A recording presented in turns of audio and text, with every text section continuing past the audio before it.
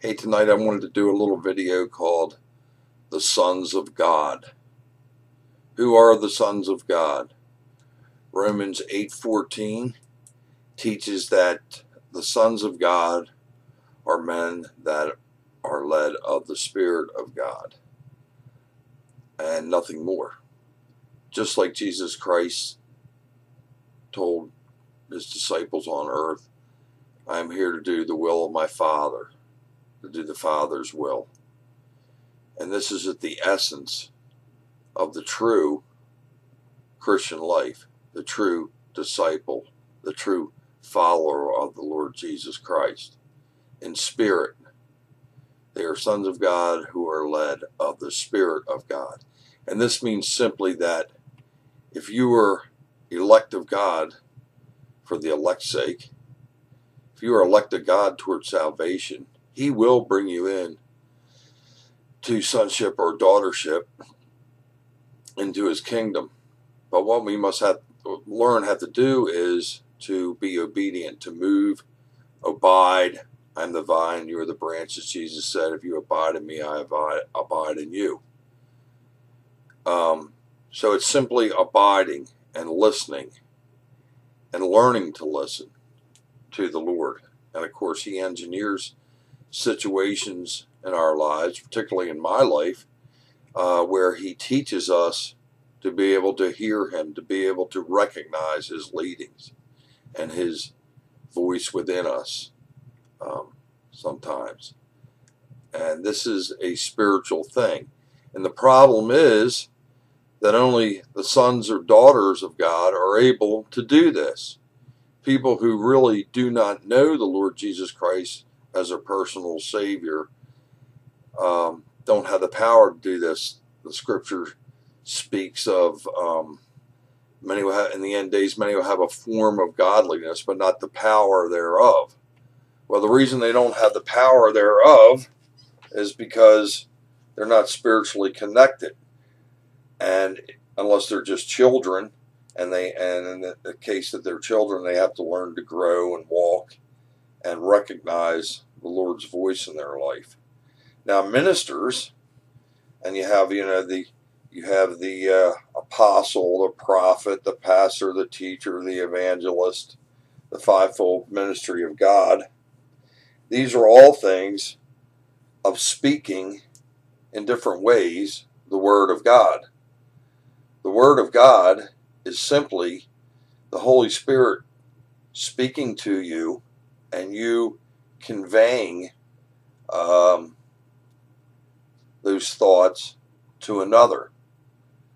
And of course, this takes some growth to be able to discern the spirits, which the Bible talks about. It also teaches us in 1 John 4, we are to discern just who our brothers and sisters are in Christ. This is all spiritual. This is all discernment. This is all a living organism of the Holy Spirit within us that we have to learn to recognize and to understand and grow in. And of course, this is all done by grace. By grace we are saved, that none may boast. Also, the Scripture teaches us that He reveals the things of God to the lowly in spirit. Seek the low place, and the Lord will raise you up. All these things are teaching us how to hear the Lord, how to seek the Lord and hear the Lord. And this is what God Almighty wants for His children. He wants to have a personal relationship with us. He wants us to be able to move and function in Him each and every day. And the counterfeit to this is the Western mind, the intellect, academics, academia. Okay, we have the Bible, which are only written, the Bible is only written to the Lord's people that He has by grace saved unto Himself for salvation. It's not written to the whole world to pour through and create seminaries and have intellectual battles that started with Constantine, for instance, about okay, what's orthodoxy and what's not orthodoxy, because that's all in our human understanding. Now, when we read the scripture teaches that they will be taught of God. That means only the Holy Spirit, the discernment of the Holy Spirit, when you read the Holy Scriptures, is going to give you the deeper meanings, is going to enlighten you to what the Lord's trying to speak to you. It's going to make clear maybe things that have happened to you in your past. Excuse me, having a hard time tonight. But the lights come on and you go, oh, I got it, I understand. That's all a spiritual thing. Seminaries and school books, on the other hand, use the mind to say, memorize this and know this verse and know that verse. And, study your theology, study your history. Be sharp. Be able to have an answer when somebody comes to you with a question. But this is all natural ability. This is all power of the flesh, of the intellect. Now, there's nothing wrong with using your mind, and the scripture teaches us to study to show yourself approved, but you study only prayerfully if you are the Lord's. The problem is the world church, the false church, quite frankly, has gone out and taught scripture to people who are not the Lord's.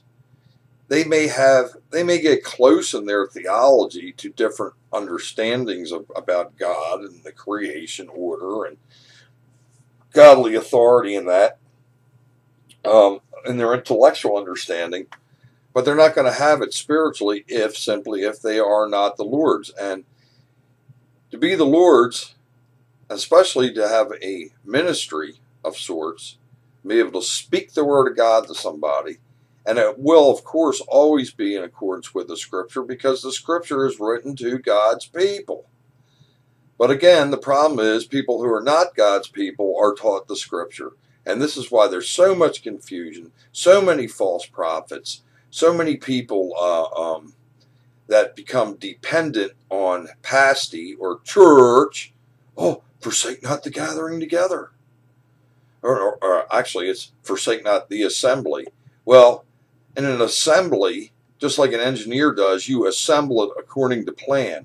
And the only engineer that we have that does that is God himself. So therefore, you got to be able to hear him, move, and function in him.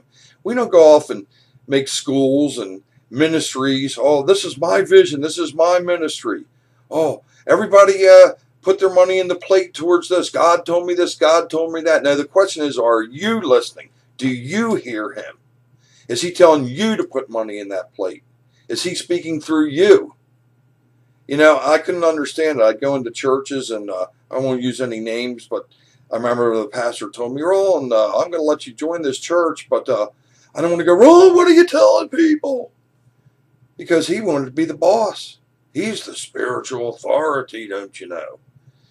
And I thought, why is this man worried about what I would say to people in the church? I mean, doesn't everybody have opinions about the Bible, and don't everybody have scriptural insights they like to share? Why is this man particularly worried about me joining his church? And now I understand it. It's because I have the Spirit of the Lord Jesus Christ within me, and he could see it, and it made him uncomfortable. Okay? And I'm really not trying to lambaste the church, so to speak, because I think the Lord has used the church and people within the church structure, systematic theologies for a while, but it's not exactly what he wants. No, he wants sons of God who are led of the Spirit of God, who can move, function in him one-on-one, without having an organization get in or an agenda. This is what we do, and this is what they do, and this is how we believe, and this is how God doesn't want that. God wants sons that can actually hear, move, and function in him. And an elder, dear friends, is simply a man, okay, the husband of one wife, and that doesn't mean even if you were divorced, it means that you don't have more than one wife. Okay, that's mistaught in churches also for deacon and elders. But an elder is simply somebody who can move, function, and hear and understand the Lord Jesus Christ. He has the experience of life in his life of moving and functioning in the Lord, and can encourage others to do the same. And of course, the manual that we use, the technical manual, if you will, is the Bible. But if you don't have the car, if you don't have the experience, if you don't have the Holy Spirit, the Bible is of no use to you, except maybe for moral living, which this country certainly in the past has been morally blessed because they were God honoring in the precepts that Western civilization pretty much laid down for the world. But I'm talking about actual sons and daughters of God, people who can move and function in Him. And I'm going to tell you, you cannot be a true minister unless you can hear, function, and move in the Lord. And that, my friends, is a place of total and utter dependency upon the Lord. And He uses broken and contrite people, broken vessels, to do His work. And I'm sorry, but most of these church people are career-oriented. I have a tuition to pay off. I went to seminary. They've been well-trained, and usually they're very well-spoken. And people say, oh, wasn't that wonderful? But you know what? That can all be natural ability in the flesh. No, God wants sons of God, people who are led and can move in the Spirit of God. And now I'm starting to understand, like Jesus said, if they reject me, they will reject you also. And I can look back, I'm over 50 years old now, and I can understand now by the organization that named His name, the church, really didn't want me around. Because it's not me that they don't want around. It's the Spirit of Christ in me that they don't want around. It might make waves. It might stir people up. Things might happen. All right? And especially in your conservative churches, your formal churches, oh my Lord, it's all about tradition. We don't want to rock the boat. But I'm telling you that you can hear the Lord Jesus Christ and you can function in the Lord Jesus Christ only if you're His. And you have to seek the low place. You have to be broken and brought to the point where you are willing to hear. And most people are not willing to pay the price in the world, either for prestige, money, just to get along with people. Because after all, nobody wants to be hated as Christ was hated. But brothers and sisters, that's exactly what you got.